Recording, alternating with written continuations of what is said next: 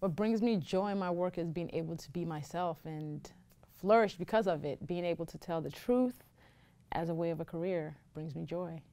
I would tell my younger self to take my writing more seriously, because when I was blogging for a while, I still didn't think writing was a career. I thought it's just something cute that I do, it's a hobby, but I didn't know any real writers in real life.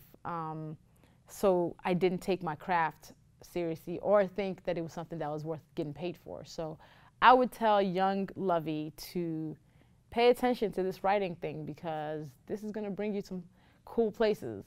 I wouldn't recommend anybody try to emulate my career. I say they stand in their power and use their voice. And ultimately what has gotten me here is because of how I talk and how I approach the world. And my voice is the reason why all these things have happened. So honestly, being consistent over a long period of time is the best thing I can tell anybody who wants to get into blogging, because there's no overnight successes. I call myself a 13-year overnight success. So you just gotta stick with it. It was a process over a couple of months for my deal with Shondaland to be announced. And where I was when it was announced was at the Makers Conference. And that's when it actually dropped publicly and I could actually say, hey, yes, this is happening.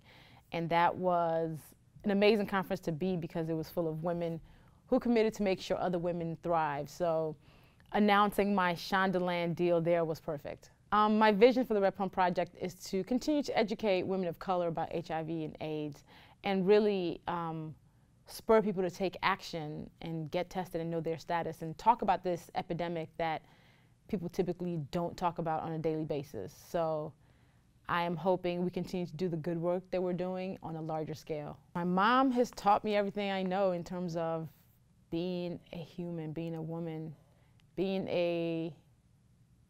somebody who finds service to be of importance. And, you know, being raised by Nigerian parents, you also get a little bit of bluntness. So she's had everything to do with how I speak, how I write, how I approach the world as somebody who feels like we're all obligated to leave it better than we found it.